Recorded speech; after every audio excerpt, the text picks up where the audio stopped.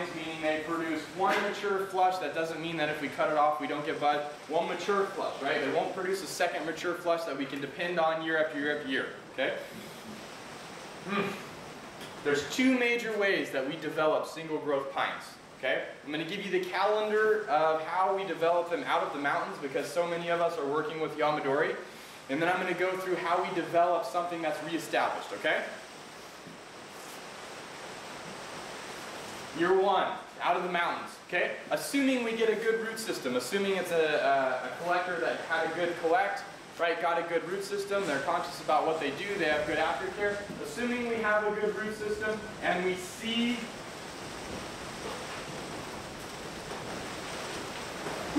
growth, okay? We see new needles emerge.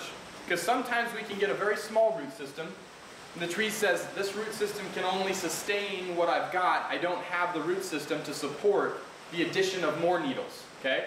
So I'm gonna hold off. I'm gonna use the photosynthetic material from the needles I have to generate a root system that can now facilitate growth next year, right? And we'll see those buds change color in the fall, showing us that we have that health that's come back because we didn't see growth, okay? So that's the second situation. If you see that, then this year one can become year two for those trees. Okay, so just make that adaptation in your mind. If we see growth, if the tree pushes needles, we know that it has a root system capable of adding more foliage, right? It can support that with moisture and nutrition. See visual growth.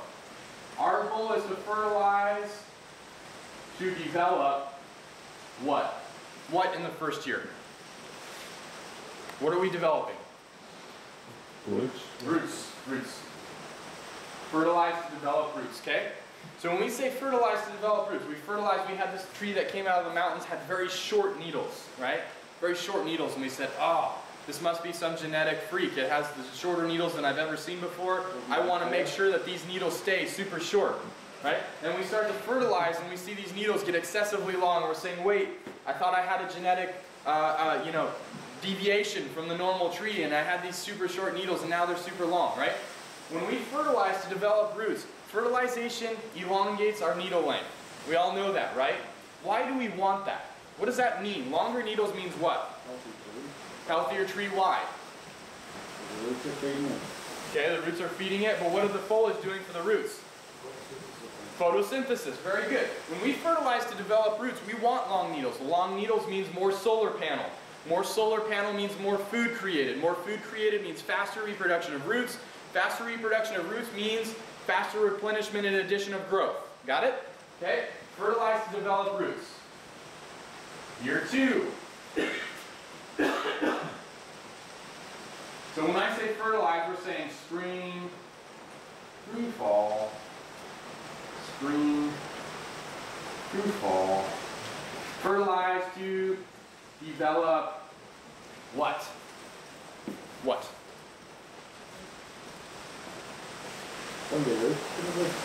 Develop what? Still the roots. Still the roots?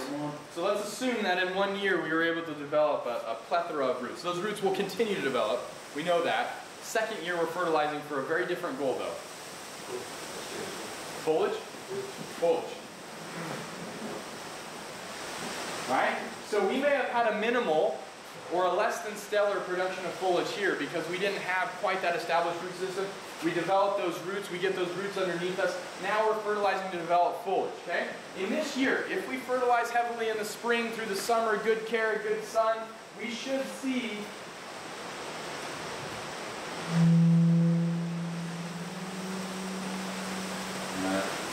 visible back budding begins, okay? We'll see the fruits of our labor. If we fertilize, we sacrifice needle length, we get long needles here, we say, the heck with it, I want even longer needles here. Photosynthesis, energy moving, all of those tips are being strong, the roots are replenished. By the fall of this year, we'll see visible back budding, right? Visible signs of back budding.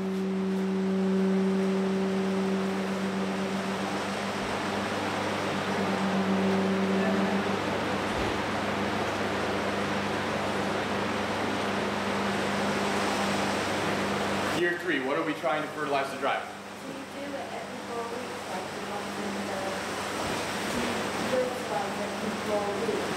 Every 4 weeks. Sure, every 4 to 6. Yeah, absolutely. Yep. Every 4 to 6 weeks. Yep. Okay, every 4 to 6 weeks, organic fertilizer. So now we're saying fertilize to develop in year 3. We saw the signs of back budding. We've got good strong roots. We've got a lot of foliage developed. We're getting back budding. Fertilizing for what in year 3? Okay, very good. To develop the back budding into foliage. Okay, so if we see this back budding and we say, hooray, we've arrived. We got there. We're good. Good to go. Right? Let's style this thing, cut off half the branches, wire it up, repot it, boom. Do these back buds actually ever become something? Maybe some of them do, a small percentage of them do, but the majority won't. What's that?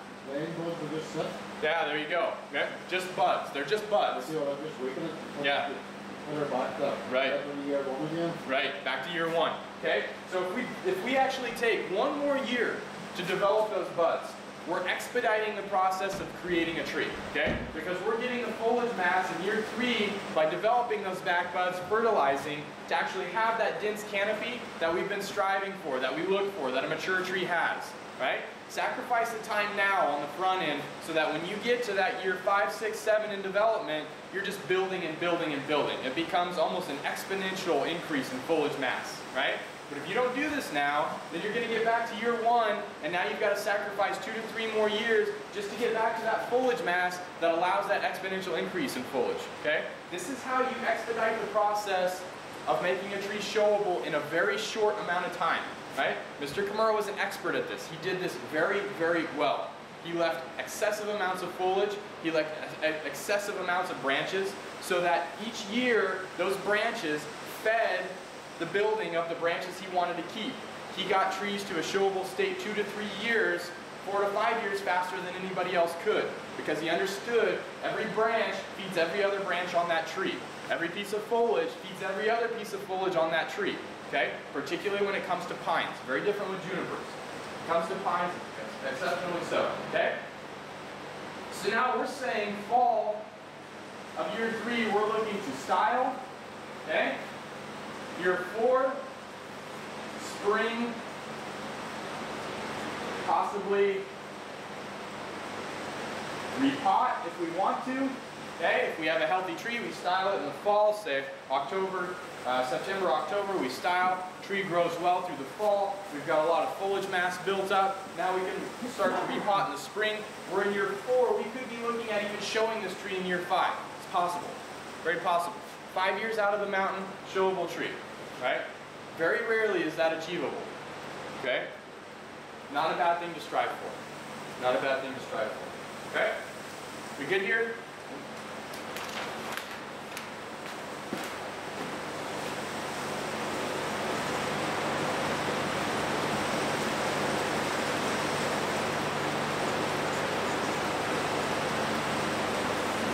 Single growth, methods of training.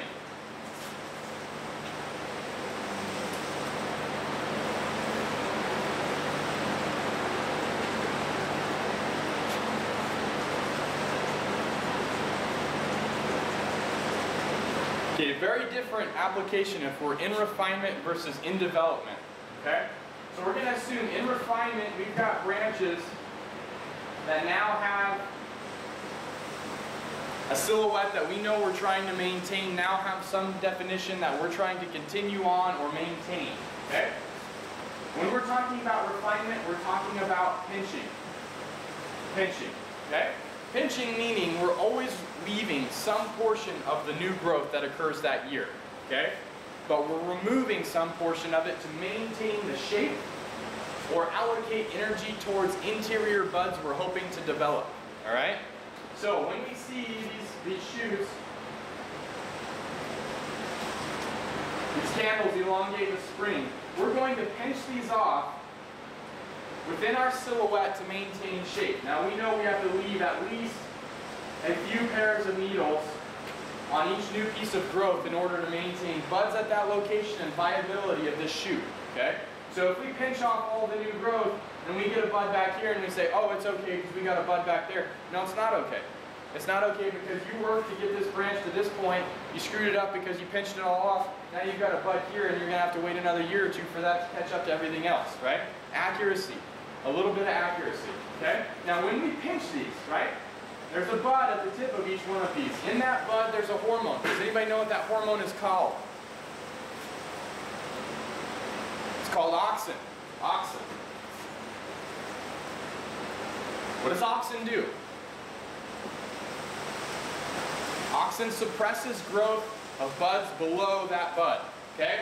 So each one of these buds has aspirations of being the apex of the tree, right? It thinks it's going to be a big, long branch someday. And it wants to grow as long and tall as it possibly can. So in this bud is this hormone which suppresses growth of the buds of any branch below that. Okay?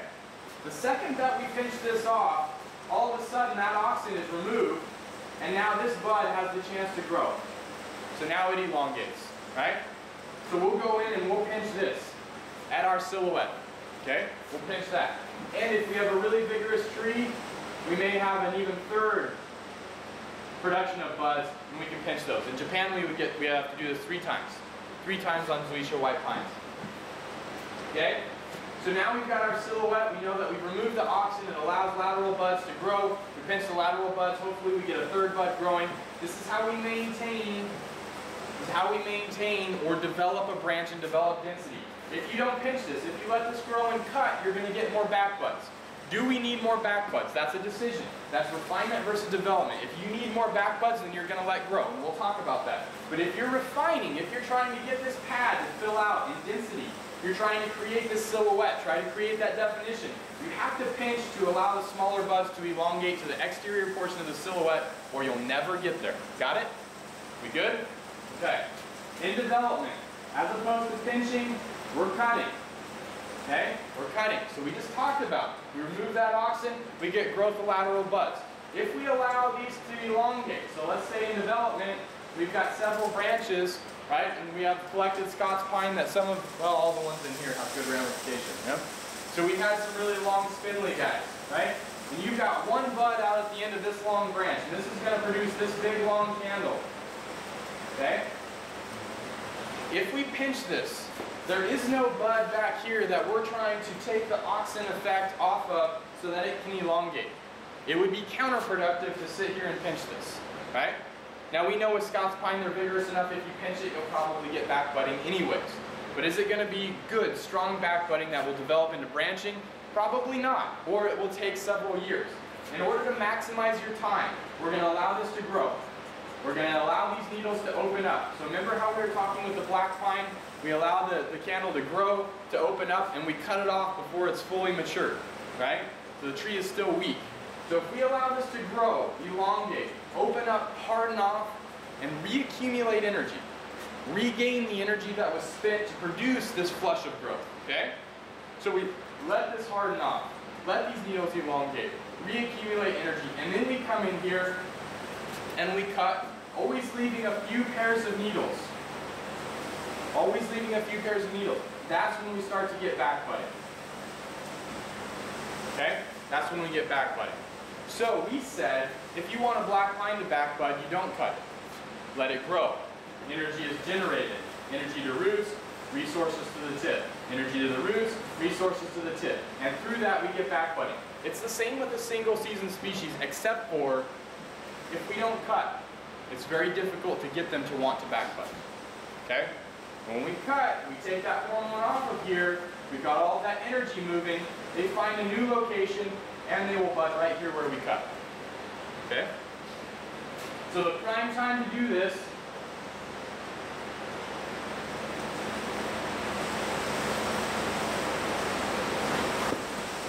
mid-May.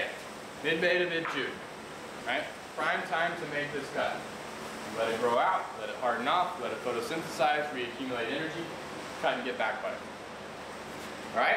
So once we've gotten this back budding, we're going to fertilize to facilitate development of these back buds, sacrifice needle length for another year. Right? We're fertilizing to drive this. When we're in refinement, we're not going to be fertilizing as heavy anymore. We don't want these to elongate. We have a healthy tree. We have strength being balanced. If we fertilize rampantly, all of a sudden the tree's going to take off and look like this again. That defeats the purpose, right? So in the United States, for our North American pines, we don't fertilize in the spring once we get to refinement level. We don't. We won't give them fertilizer until after they've elongated and hardened off, right? Now, if you're trying to develop this, if you're trying to drive this, then you do need to fertilize. So it depends on what your application is. Right? Maintenance, development, refinement.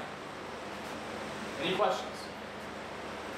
All right, I can see you guys glazing over. We're done.